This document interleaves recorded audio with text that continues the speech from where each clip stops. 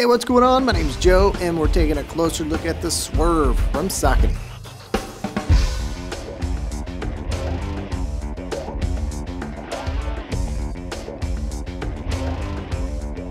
Now, these running shoes were built for the neutral to underpronator that enjoys running with a lot of extra cushioning. It's got a very lightweight design. You've got an 8mm heel to toe differential.